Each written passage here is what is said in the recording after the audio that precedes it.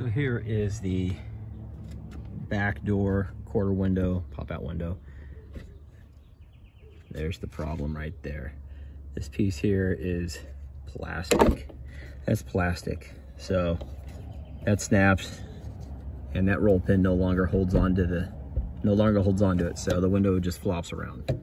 So I just replaced this piece here, or I'm going to replace this piece here. I got them on Amazon. I will list them in the description below. I think it was like $5 or $8 for the set for two. So I'm gonna do both sides. And so hopefully when we're done, we'll have properly functioning quarter windows. So this kit I got off of Amazon. It's pretty cool.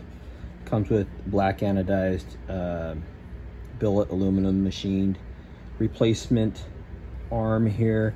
And it also comes with a little pin to punch the roll pin out. So you don't need to buy a punch set. You don't need to buy, everything you need comes with this. You get two of these. You get the pin to punch the roll pins out. So you need a hammer and you need a Phillips screwdriver. But I think it was like maybe $8. So not a bad deal. Redo this because I lost my footage of me taking it apart yesterday. I don't know what happened. So I'm just going to show you how easy this is. Don't lose it. And there it goes. I got it. That is, normally this would be broken here. Obviously you saw from my video earlier.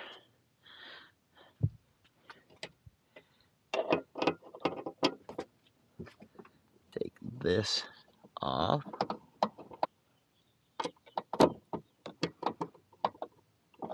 Okay. Like so.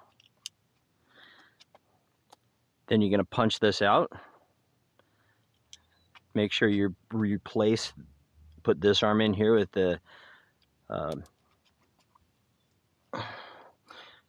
so after you punch this out, you take the broken piece out, put the new piece in, punch that roll pin in. You're going to slide it in here like so. Just line up that plate. Obviously this is only going to go in one way.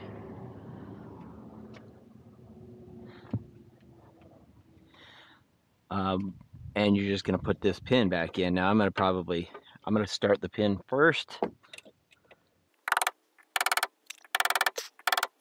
you're just going to carefully tap this thing in.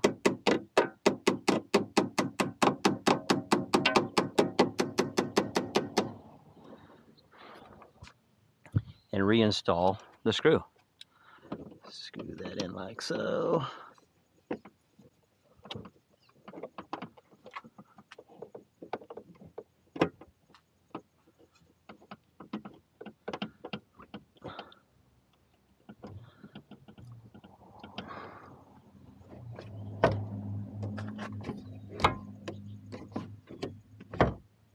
Done.